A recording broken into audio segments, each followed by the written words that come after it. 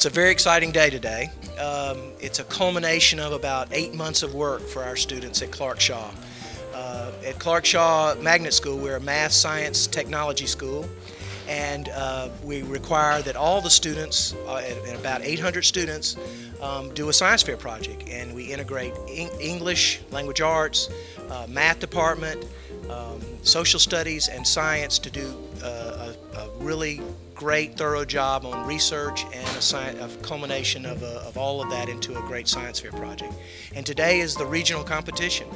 Of those 800, we chose 158, which was a tough choice because we had a lot of great boards and we had a lot of great projects, and we had our own science fair project, science fair at Clark, and they all competed there, and this is kind of the best of that group are now here at the University of South Alabama, competing against 10 counties in South Alabama for the Regional Science and Engineering Fair, and those are public and private schools, and we're excited. Today they're getting ready to go back into the auditorium and present their projects to the judges without parents or teachers allowed in the room. And the judges will decide on the awards, and then tomorrow on Saturday there'll be an award ceremony at 11 o'clock here. Well, the first thing we expect is the students to use the scientific method and the teachers to teach using the scientific method. It's something that we give a lot of lip service to, but not a lot of people really know how to do very accurately.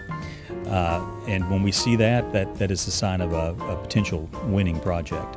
That there's repeatability in the experiment, that it's done numerous times, and that the data is collected, it's graphed, statistics are used where appropriate, sound conclusions are drawn. The next step in the work, because science is a process, is clearly defined. So these are the things that usually make a winning project.